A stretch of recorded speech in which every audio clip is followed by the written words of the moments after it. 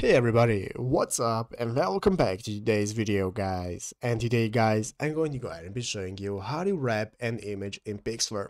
This is a very simple thing to do guys, so make sure to watch this quick and easy video till the very end and follow my steps correctly so you can make sure that this works the same for you and that you can do this yourself.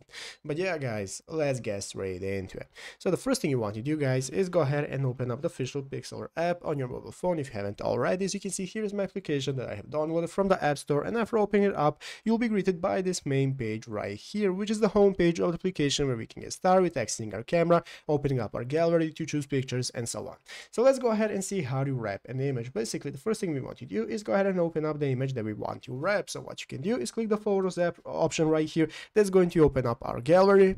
And there we can get started with selecting our image that we want to use. So I have selected this image right here. So as you can see, you can zoom in on it. You can see whatever options you have and so on. So let's go and see how to wrap it. Basically, guys, you have the option to wrap it by using the tools section right here at the bottom of the screen. So at the bottom of the screen, the first option that looks like a briefcase is the tools section. So you want to go ahead and open up that. That's going to enable you to find all the options that you can use for managing your picture. And here we have the crop option. So guys, if you want to wrap your image into a smaller package or into a smaller ratio, what you're going to do is go ahead and use the crop option. Either that or you can use the adjustments right here. So we have the adjustments that's going to enable us to adjust our picture, but we will use the crop option that's going to enable us to wrap it into however we want it to look like, into a smaller package maybe, as you can see, and we can choose the ratio.